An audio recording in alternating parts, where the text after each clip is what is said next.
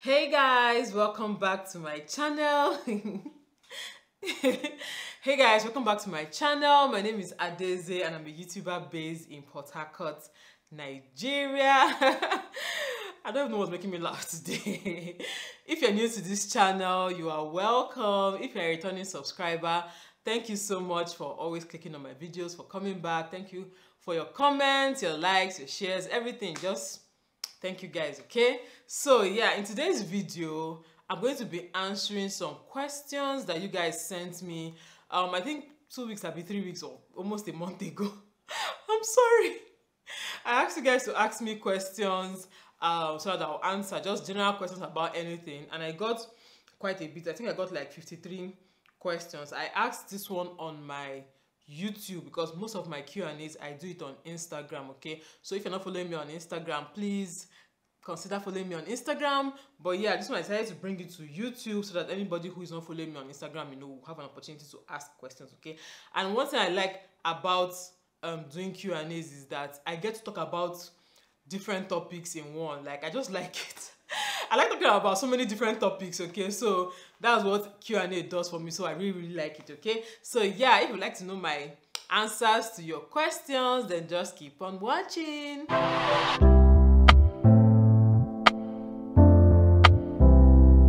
Okay, so guys, the first question is from Mickey, and the question is there anything you could have done as a single lady that you missed to do before you got married? Yes, I wish I had traveled. I wish I had traveled alone, traveled with friends.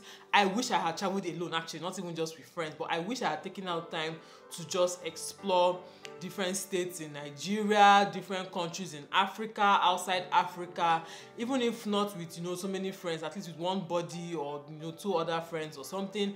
I wish I had traveled. Okay, so the next question is from Blessing, and she says, I want to open a YouTube channel and I've been confused about the niche stuff. I'm a medical student and also a makeup artist. Do you think incorporating these two and faith into my channel will work?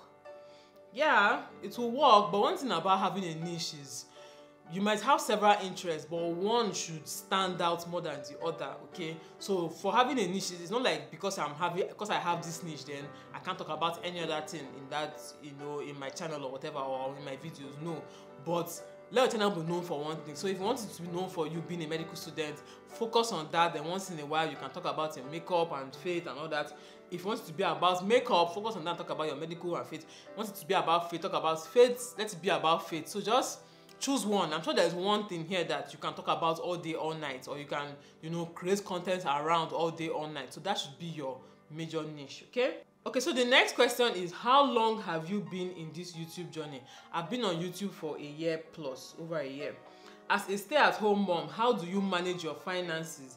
And do you still want to have another baby? So yeah, how do I manage my finances? Basically, I just manage myself. I don't know how to answer this question.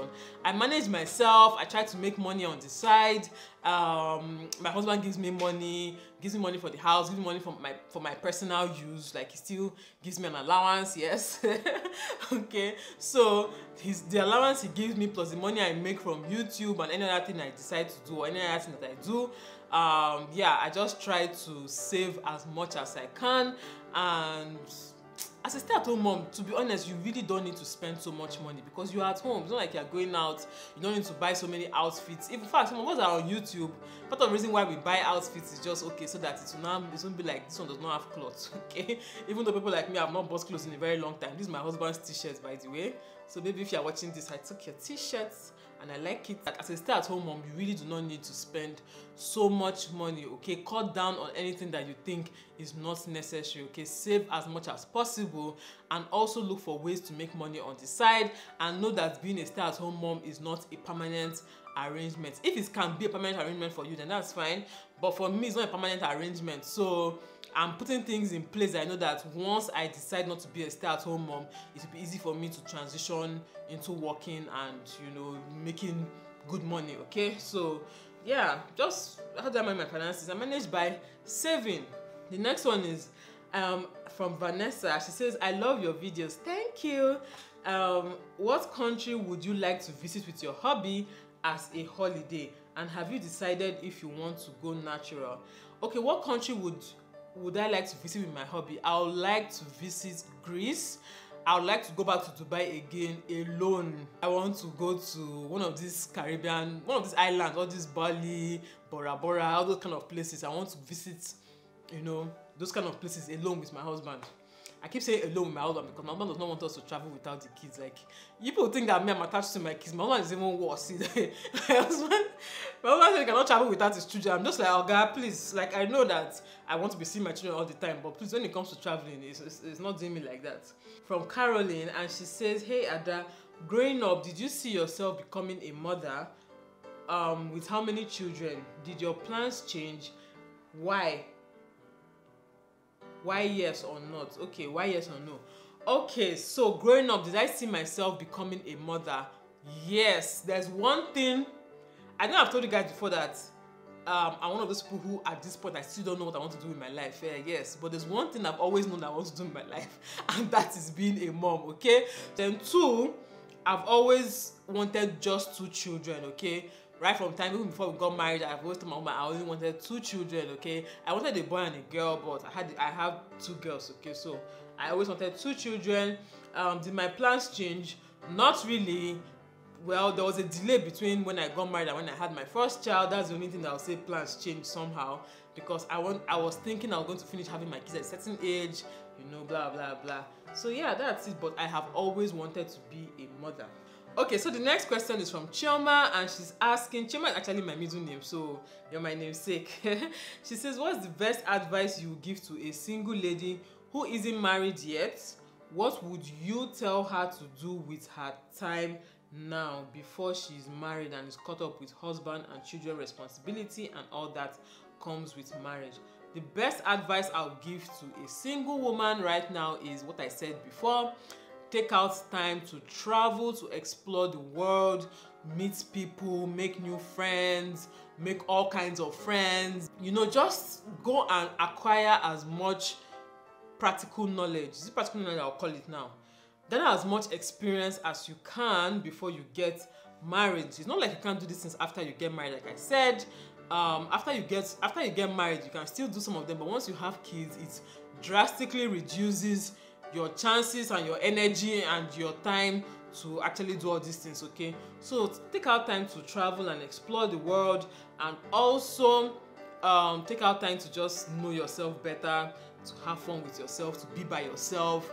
You know, don't spend all your time thinking of getting married. Because I see a lot of women who because they are single, they feel like, I don't know, they occupy their minds with just marriage. I don't know if I said this thing before. Before I got married, I was one of the last people that, even myself, I never thought I was going to get married at the time that I got married, because I was never preoccupied with marriage. I remember when I was in university, I had friends who used to go for programs, all these single lady programs, all this in university, uni, you're supposed to be enjoying your life, you know, all this relationship talk, all this relationship. I'm just like, why are you spending so much? I'm not saying you should not attend such things, okay? You can, but once in a while, just attend them. But don't that's what all you're preoccupied with. Every time you're reading books about marriage, every time you're trying to marry, like, no. I don't know, Sha, that's just my own personal advice. So if you have your own, advice her in the comment section. Don't come for my own advice. You are free to say your own in the comment section. Okay. What do you think about being a YouTuber? How has it affected you, positively or negatively? Okay, this one is from Uchenwezi. What do you think about being a YouTuber? How has it affected you, positively or negatively? Okay, what I think about being a YouTuber, I actually enjoy being a YouTuber. Like I said, I do YouTube because of, I've always been a content creator, so it's not even today I started creating content. I've always been a content creator. I've always been creating content for free. I like entertaining people. I like, you know, informing people. I like educating people. I like talking with people. I like reaching out to people. I like touching people's lives, you know, by giving them new information or talking to them or helping them in any way that I can. So it's something I actually like doing. So that's why I do YouTube, okay? So positively, that is one good way good thing I like about YouTube, because it helps me to reach even more people, and then I can even see their feedback immediately, like, oh, thank you for saying this, I learned something from this, thank you for highlighting this, thank you for talking about this. So that's the positive aspect of YouTube that I really, really love. Now the negative aspect, believe it or not, is the attention. Yes, to be honest, I really don't like the kind of attention that we sometimes get from YouTube, okay? The kind of attention I don't like is that sometimes some people now raise you to one pedestal and now make you the spokesperson for whatever cause that you like to talk about. For instance, let's say I like to talk about marriage, I like to talk about, making the right choice and stuff like that. Some people will now see you as the epitome of, or the epitome, whatever, of a good marriage. Like, if you want to know how a good marriage should be, that is the go-to person. Meanwhile, we are just here living our life, eh? Don't come and use my marriage and now be thinking that, oh, because I say this thing on the internet, my marriage has to be perfect, 247, I have to know what to do in my own marriage. I just know that we are still human beings. Some of us are just sharing our journeys, we're just sharing what we are learning along the way, okay? So don't come and start nitpicking at our lives or at our marriages or at our families and be trying to poke holes. Another negative attention is people that come and leave very nasty comments on our videos, people that come and say very stupid things on the videos. I'm just like, dude, can you relax? Like, it's not that serious, you know? So those are the things that I don't really like about YouTube. But one thing I know for sure is that it comes with the territory, the good and the bad. That's why I don't really, talk about some things or react to some things, because I know that it comes with territory. Some people just don't like that people like you. That's just the truth. it might sound like, oh, what are you feeling like, or whatever, but that's just the truth. Some people don't like the fact that people like you. They're like, why should people be liking you? Who do you think you are? Why do you want to get all the attention for yourself? Why are you trying to be like that? But you will see, because you're on YouTube, because people can see your face on YouTube, then some people, not everybody that watches you actually likes you. That's one thing people have to know. Many people watch you because they are waiting to see your downfall. They are waiting for you to slip up. They're waiting for you to make a mistake so they can jump on it and jump down your throat and come to your comment section and really trash you, okay? These are people that watch you over and over again. When they drop some comments, you're just like sis, I thought you were for me. I thought you liked me, okay? These are kind of people that we see all these things now. When something happens on YouTube, you now start seeing people's reactions, people's activities. There are things that people think that we don't know, we don't see. You see their comments on other people's channels, on other people's posts. You just know that, okay, this person that's watching me and leaves good comments on my videos sometimes, they're not that they actually like you, just that they're waiting. They're waiting for the day that something will happen, okay? So that's what I don't really like about being a YouTuber. A lot of two-faced people. But the next one is, what do you think about Nigerian YouTube community? What are the unique things about Portharcourt YouTubers? See, nobody should come and ask me anything about Portharcourt YouTubers, because from the incident that happened, I don't want to bring too much attention to it, but from the incident that happened, you just see that there's really no such thing as Portharcourt YouTubers or Portharcourt community. There's nothing like that. The truth is that nobody died and made us YouTube spokespersons for Portharcourt. Nobody died and made whoever you know as a popular Portharcourt YouTuber. No, YouTube did not come and appoint us as these are the heads of the Portharcourt community, okay? So nobody should ask me anything about Portharcourt community. Just everybody stay on your lane, do your own thing, grow your channel, collab with who you want to collab with. If you don't want to collab with anybody, it's fine. Just grow your channel and do your own thing. The recognition you want, the popularity you want, the money you want, the success you want on YouTube will come to you irrespective of what anybody says or does, okay? So don't be looking at community. Just grow your channel, okay? Basically, what makes up the Nigerian YouTube community in the eyes of YouTube, according to my own observation, what makes up YouTube community in Nigeria is just a few Lagos YouTubers and celebrities. Shikena, the rest of you, you're on your own. At what age and year did you get married? I got married at 23 in 2011, okay? What camera lens do you use? I use the normal M50 kit lens that comes with M50. But before, this is my first time actually filming a sit-down video with my M50. Before, I was using my Canon G7x, but I've sold it. So the next question is from Mame. She says, do you approve of favoritism by parents amongst their children? These days, I have seen a lot of parents openly saying that they have a favorite child. What's your opinion about this? Hey, God forbid I open my mouth and say I have a favorite child. I don't approve of it. It is a very terrible thing to do or to even say out loud. Even if you have a favorite in your head, keep it in your head. Which you shouldn't even have a favorite in your head. But even if you do, please keep it in your head. Do not say it out. Do not say it to anybody's hearing. Do not say it to your children's hearing. It is very, very, very bad, okay? Yeah. So the next one is, are you related to Queen Wokoye, the actress? I get this question at least 3 people must comment it on each of my videos. No, I am not related to Queen. I do not know her from anywhere. I saw your comments a lot. I even went to check her out on Instagram. I don't see any resemblance. I even reached out to her and asked her that, Biko, are you seeing any resemblance between 2 of us? And she said yes, that she sees some resemblance. But yeah, so I think I see the resemblance kind of. I think it's the forehead plus our eye shape plus our skin color. So yeah, but it's so funny. People keep telling me that I look like her. Because does she have money? Because I need the money part, okay? Let me not be looking like you. I want to have money like you if you have money. So yeah. So the next question is from Chioma Ojukwu, and she's asking, where is your husband from? My husband is from Delta State. The next one is from Rose. Rose is asking, do you think someone in Europe can open any activity in Nigeria? Thank you. One love to beautiful princesses. You can open an activity in Nigeria. I'm sure she means business.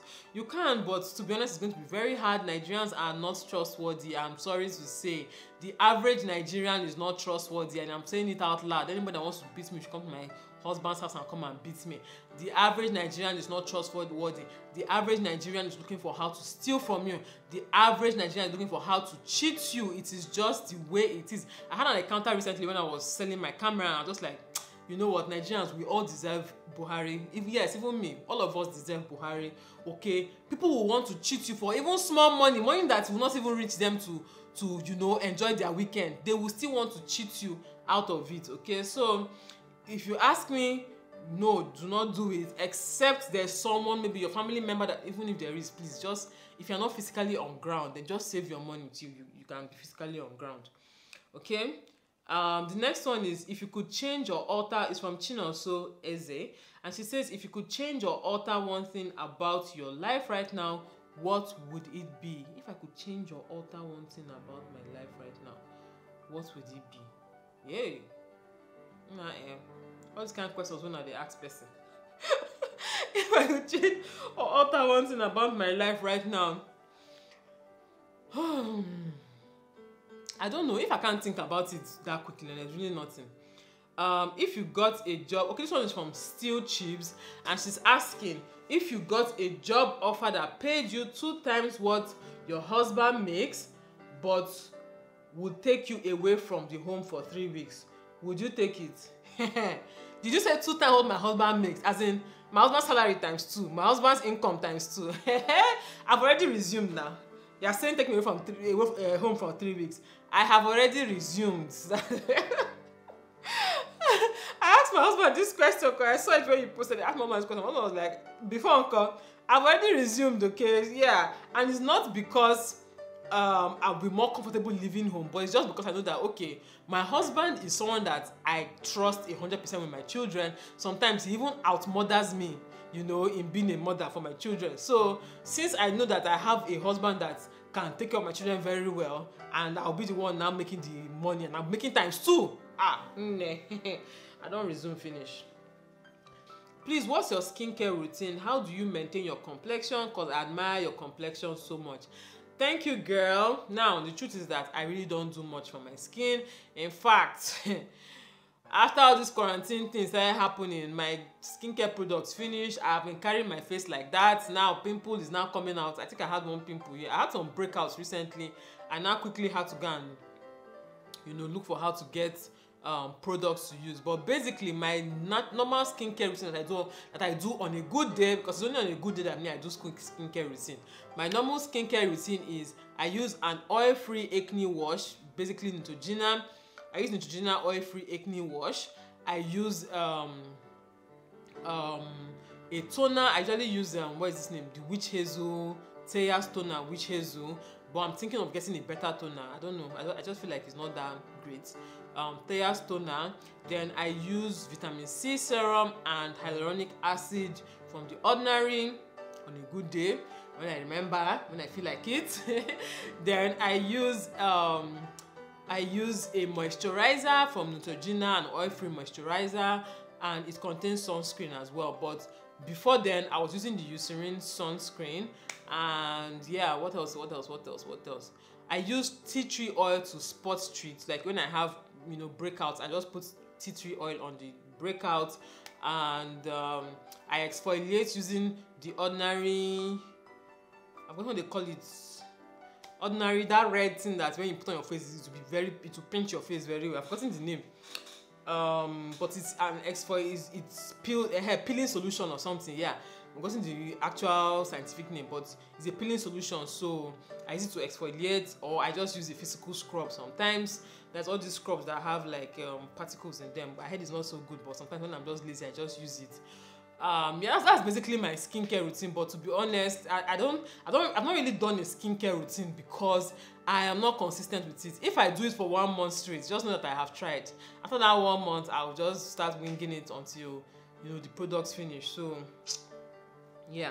Okay, the next question is from Ibiene Allison, and she's asking, do you operate with the saying, an enemy to my friend is my enemy, and a friend to my enemy is my friend? No, I do not operate with that. To me, it's a very childish mindset to have. An enemy to my friend is not my enemy, except you do something to me directly, okay? Or if what you did to my friend, I was a witness to it, and I could judge and I could see that, you are absolutely a terrible person for doing this thing to my friend, then yes, it's not like you're my enemy, but I'll just give you space, okay?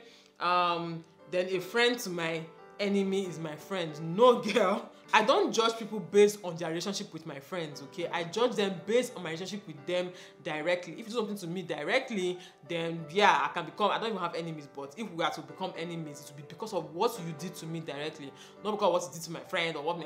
I beg, because at the end of the day, people twist situations, people tell stories, people say things from their own perspectives to favor them. If you come into the situation and objectively look at it and you see that that person is at fault, then that's fine. See, for me, like, life is too short. The world is about to end, like I keep saying, and people think I'm joking when I'm saying this thing, but the world is about to end. But let me not even go into that, but that's just the truth. The world is coming to an end. Events around the world, if you read your Bible, you see that what's coming to an end.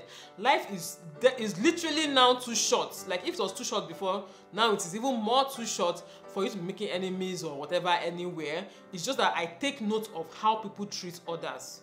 So how you treat my friend, I'll take note of it, and it will inform how I act with you. I won't make you my enemy, but it will make me be careful when I'm dealing with you, okay? And also, in fact, let me drop my phone because this is a very important talk, okay? One thing that we should all know is that this saying of not all heroes wear cape, okay? You get that saying? Not all heroes wear cape. Also know that not all those who wear capes are heroes, okay? Let me say it again. Not all those who wear capes are heroes, okay? So be careful of people whose righteous anger, righteous reaction you get behind, okay? When some people come out and, you know, act like, oh, I'm doing this because I want to help people, I'm doing this because I'm a good person, be careful of how many people you actually get behind because of that, because a lot of people have their selfish reasons behind why they do what they do, okay? A lot of people have selfish reasons why they do what they do, but they won't tell you those selfish reasons. They will look for righteous, good sounding reasons for why they do what they do, and then you, because you are seeing them as the helper of the helpless, they are fighting for freedom, they are speaking for the speechless, they are, you know, standing up for the fitless. You know, I'm just having fun today, you guys. I'm just having fun today. But yeah, like I'm saying this thing like I'm laughing. It's a joke, but it's also not a joke, okay? Be careful whose, you know, Be careful whose agenda you are agending, okay? Be careful whose agenda you are agending, because you don't know people's true intentions. You don't know the heart of man. The heart of man is desperately wicked. I always quote this thing. The Bible wey talk am, the Bible sabi pass you. The heart of man is desperately wicked. So when you are jumping behind someone just because they are saying this and saying this, you have to be careful. So all I'm trying to say is, going by what this person was asking, I don't do enemy of my friend is my enemy, friend of my, I don't do that. I only look at I judge people based on their actions, based on what they do, based on what they say, you know, based on what I experience of them, not only because of what they do to my friends, okay? Now, like I said, if you treat my friend badly and I look at it and I see that you're actually treating my friend badly, it's going to shape the way I act with you, especially if we were friends before. If we were not friends before, then to me it's not like we're friends before. So why do I need to not be friends with you, or why do I need to not be enemies with you when we're not like we're friends before? Do you get my point? Anyway, I've talked too much about this thing. Let me talk about another one. Let me just end this video here. There's so many questions I couldn't even answer because this video is going to be too long. So it's either I'm going to answer them in another video, or I'll try and answer them. I might not do a Q&A video, but I'll try and answer them maybe while vlogging or while doing other things, you know, in my subsequent videos, okay? So yeah, thank you guys so much for watching. I hope I didn't ramble too much. I know I did. I'm sorry. I'm sorry. But thank you guys so much for watching. If you liked this video, please give it a thumbs up and subscribe to my channel. And I'll see you all in my next video. Bye guys.